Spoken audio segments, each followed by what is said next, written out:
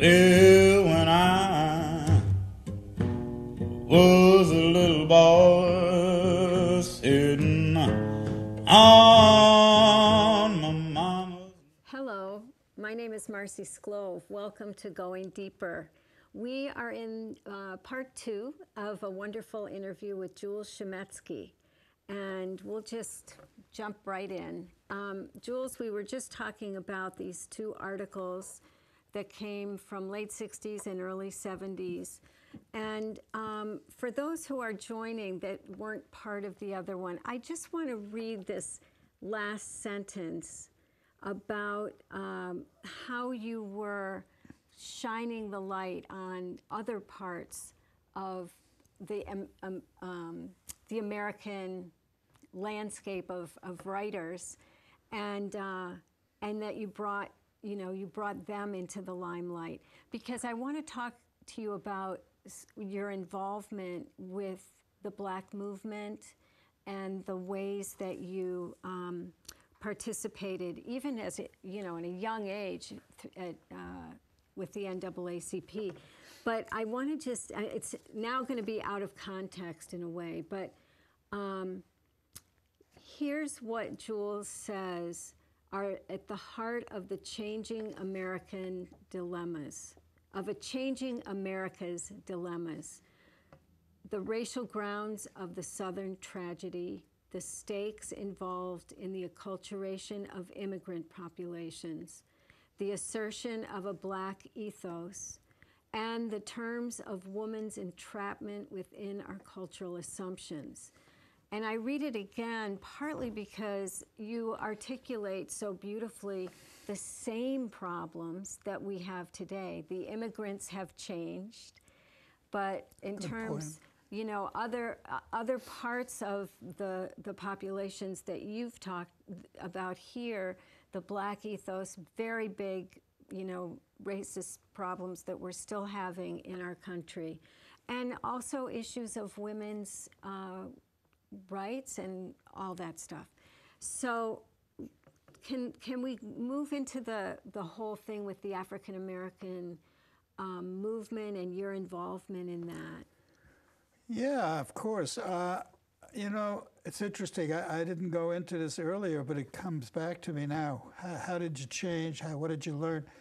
And there were so many learning experiences in New York and Brooklyn when I was growing up. When I was 14, I also used to box a lot in the streets for entertainment. Boxing was a big thing. And there was a Black kid my age named Oliver White, and we would box. And one day, it was the summertime, we were tired, and we had done about 10, 12 rounds, and we sat down against the wall, and out of the blue, in 1942, the Japanese had attacked Pearl Harbor in 1941, December. He said, I talked about the war a little bit. He said, I hope the Japanese win. I said, what? I said, that's such an unthinkable thought. I mean, it never would have occurred to me. Yeah. And then I got it. I understood why he said that. Yeah. And why did he say that? Well, because of the condition of Black people in America. Okay. And there was a movement within the Black movement at the time. I learned later from one of the professors in the Afro-Am department has written about involvement with the Japanese in the 30s, wow. Some Africa. But that was not the point. The point was the alienation. Yeah. Then I worked in a dry cleaner after school, and the presser was a wonderful Black man who had been in the 369th Regiment in the First World War, and he taught me all about that alternate history, wow. and so on and so on. And then I worked after school in Bedford-Stuyvesant in a custard stand, and used to be friendly with some of the customers, 9/10 of whom were Black, African American. One woman in particular was very friendly, and I said, I had just been visiting my relatives in Washington, D.C. I like Washington, D.C. a lot. She said, you like Washington, D.C.? He says, it's a Jim Crow town. Mm-hmm. It's a line from Leadbelly. It's a so all these things change you, yes. and you begin to understand things. So, but go ahead. No, that's perfect. Then when I got here, let's jump to the issues of Amherst and everything else. When we started the review, one of the great people who founded it with me and a few others was Sidney Kaplan, who was a professor at the English department. He was away the semester we got it started, getting his PhD at Harvard. But then he came back and we recruited him, and he and Leonard Baskin, and they changed the magazine beautifully. And Sidney was a pioneer in black studies and black history and black art. Was he black? No, Sidney Kaplan. Kaplan, Jewish guy. Yeah. Gotcha. And Leonard also was a great radical and great artist. Yeah. And I owe them still. They're wonderful people, and they created the beauty of the Mass Review at the beginning. But with Sid, we were open to black writers, black poets, black artists. With Leonard, knew many of them. And we did 10 years of the Mass Review that Sid and I collected relevant articles about the movement. We have a lot of articles about blacks in literature and stuff like that. But we only picked things, and we had a huge anthology called Black and White in American Culture. Yeah. And that is still very readable. It went through 3 editions and has marvelous stuff in it. So that was 10 years we were cultivating that. Wow. And then when I became, when Sidney had left, he wanted me to be his successor early in the 60s. And John Hicks and I were co-editors. And I said to John, we're going to continue with the blacks for the duration, as they used to say in the war. Second War. It's not just a one-time thing. Sure. And while I was in Germany one year, in the early 60s, I spent a week with John Hope Franklin, the great historian of black life. And we bonded, we got friendly. We gave a week seminars to German gymnasium teachers. And when I became editor in the early 60s, I told John, let's go down, let's talk to John Hope Franklin, who was then chairman of the English history department at Brooklyn College, my alma mater. Yeah. I said, let's go talk to him about people we should solicit for writing for the review. As we went down, and John Hope Franklin helped us. He was gracious, lovely man. Yeah. He gave us a couple of names, including Sterling Brown at Howard and Saunders Redding at Cornell, great black critics and scholars. And Sterling was a great poet as well. And through Sterling Brown, we got 3 of the best. We said, when Sid Kaplan became graduate director of our programs, he solicited Sterling Brown at Howard to say, send up. So we got Mike Thelwell, Esther Terry, Esther's husband, and Bernard Bell, among others. So and then that conscious. became the Afro. Mike Thelwell and Sid were really the architects of that department. Okay. Mike Thelwell mainly. Mostly, yeah. And then he recruited people he knew from SNCC and elsewhere. Right. And Mike Thelwell he had 4 stories in our anthology. Great ones. One was called Fisher Jumping in the Cotton Side, Notes on the Mississippi Delta. Wow. That's been reprinted many times. The only article we ever published that was reprinted more was Chinua Achebe's critique of Joseph Conrad's Heart of Darkness. Oh, gosh. The most republished piece we ever published. I'm going to be back in the library after our conversation. That would change the course of literary criticism about Africa and the Third World. So interesting. Okay. But anyway, I got involved in that, and that was most of my involvement through the Afro-Am department with Mike, and we continued whenever there were causes that needed doing, helping, we participated. Yeah. Okay, so I also want to talk about Amherst as a town. And in 1969, you were asked to evaluate the Amherst schools regarding racism. Yep. And That's an I interesting would story. love to hear what you found then and what you think now. But I'd served on the town meeting for a few years, I think ultimately about 7 years altogether. But the town meeting, a young man, Sandy Darity, whose father was a professor at the university Yes, and of head of the course. health sciences, great man who just he died just a few passed. months ago. Yeah.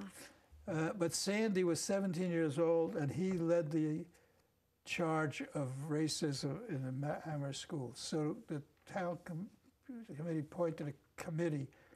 I must have been about 7 of us, representing all shades of political opinion. We had Republicans, we had guys who drove trucks with guns in the back, and we had Sandy and me and a retired high school teacher. And we started investigating 1 night a week, 2 nights a week. First the school system, then we broadened out to police, to the construction, and we found racism everywhere. Yeah. And we were going to publish it, but it was a deadline. We finally got it published in a little booklet that I put together with this wonderful retired high school teacher.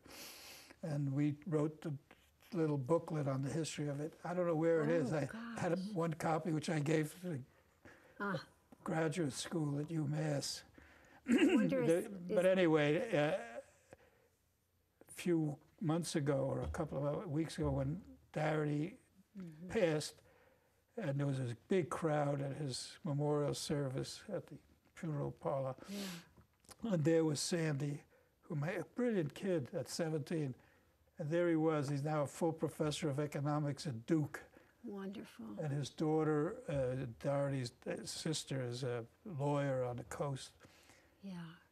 And we said condolences to the family, but I said, remember the committee we were on? I said, yeah. I said, things haven't changed much in 40 years or whatever. No, have you followed some of the things that have been, happening in the schools and in town? As much as possible. My kids got out of the school system so many years ago that I trusted everything was going all right, but who knows? Yeah. And friends of mine who taught there went on to other things. So, was there ever any relationship between working on racism issues in Amherst in terms of the town and the African American department at UMass, Afro-Am?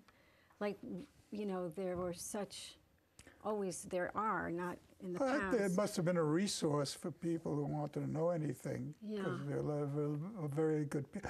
very good people in that. But there was something I wanted to mention, which sort of slipped my mind about all that. But it'll come back. It'll come back. So was there, now I want to talk about the Institute for Advanced Study in Humanities. Oh, my goodness. Now, what is I know. May I? Yes. One member of the committee was a wonderful woman who was a New York, a Puerto Rican woman who married an African-American man from Amherst who was a maintenance worker at the Amherst campus. She had several children. Yeah.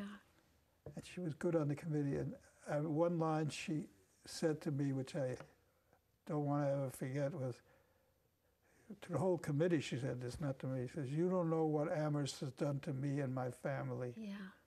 Wow. So one can imagine, but I won't go into that. Okay. But the kids came out all right, as it turned out. Good. Good. Resiliency. Yeah. Yeah. One of them became assistant tennis coach at Amherst College. Oh, great. That's great. So what's the connection between IASH and this kind of work, this social justice Well, it's a work? little broader in some respect. The initial task handed to me by the provost who appointed me to this, he wanted to start this outfit. He had come from New York, and he had been head of the NYU Institute for Study of Humanities, which is a very high class, very good place. Yeah. A lot of named people, members of it. But the big thing was to raise the flag for the humanities, make it visible, arts and humanities. And does that mean interdisciplinary? Whatever, yeah. Humanities includes, interdisciplinary is part of it. Yeah. But mainly, so I looked around for where to house this place with the various suggestions. Okay. And I picked a little place called the East Experiment Station, which was a wreck at the time. Yeah. But we built it up because it was right near where the science people start, right across from the Literally Graduate Center. Yeah. So we wanted to always bring in as many scientists as we could to discourse with humanists and social scientists and so on. Didn't work out that strongly, but I always got a few, you know. But we ran seminars, we ran conferences, and the seminars were very successful by and large, which gave it, there it was often interdisciplinary. I tried to get the best people from various departments to get release time, because I had the provost backing, so they could give a seminar for other faculty members. So it was the one place faculty members could get together who otherwise wouldn't talk to each other. Right. So that was the interdisciplinary component. Yeah. And that worked out pretty well over the years. Yeah. Were there other models of that happening on campus? No, I don't think so. Yeah. So that in itself was a People still very important. remember it, but I left it, I did it from about 1981 to 91 or something like that. And then somebody else took it over for 10 years, and then the newest provost canceled it. Oh, so it's not there anymore. No. Wow. It's all right. It did its job at the time. Yeah. Wow. Okay. Let's see what else we want to talk about, because we've talked about so much. There's a couple of things I wanted to get back to if we had time, which we do, about your early life. And one was about your mother's family. Because when I talked to you before the interview and you told me about Woodbine, New Jersey. That's right, yeah. And you said, look it up. And I said, okay. And I did, of course. What a cool thing. All right, okay. I'm glad you brought that up. It's a very interesting story. Yeah. It goes back to the Dreyfus affair. Yeah. And I was interviewed by a high school student a couple of weeks ago, and she never heard of Dreyfus. I had to explain. You might have to explain now, too, well, that a was little the bit. great case in the 1890s where an Alsatian Jew named Dreyfus, who was a major, I think, and captain. He was a captain in the French army. And he was accused of giving secrets to the Germans of some armaments. And it became a great cause célèbre in France and all over Europe, all over the world. But in France especially, it was split between the Dreyfusards and the anti-Dreyfusards. It was the ancien régime, the noble, the old aristocracy, the church, the aristocracy, the big businessmen. On the one hand, the army, and the other side were the Republicans, the French liberté, égalité, fraternité, and socialists and liberals and so on. And that split is still exists in France, a very potent force. It explains Vichy and all kinds of things. Anyway, at that point, that became a big stimulus to Zionism, and Theodor Herzl, called the father of Zionism, one of the fathers actually.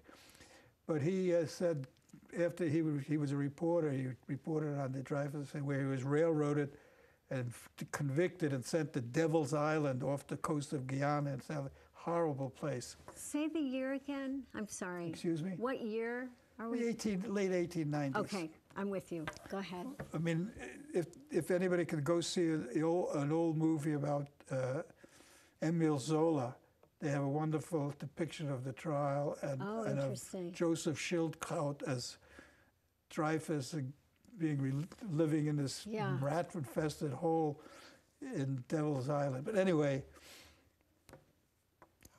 he gets convicted, But then the uproar continues. And Zola wrote a very famous piece called J'accuse against the government, against the... Ultimately, at the beginning of the 20th century, they finally realized, I mean, there were people in the army who were adamantly anti-Dreyfus, but there were few who looked at the facts and the data, and they finally caught the real culprit.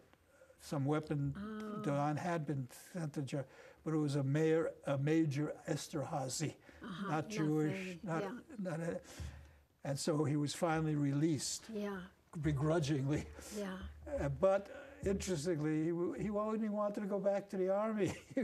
He loved the French army, and he wound up a general in the First World War, defending the city of Metz in the Alsace. Anyway, but that's part of the history.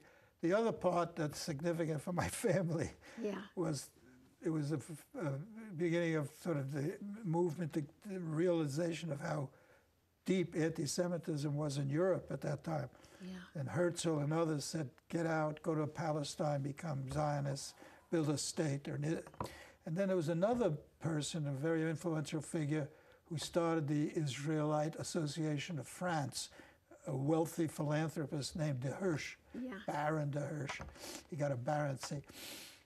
And he said, get the heck out of Europe, go back to the land.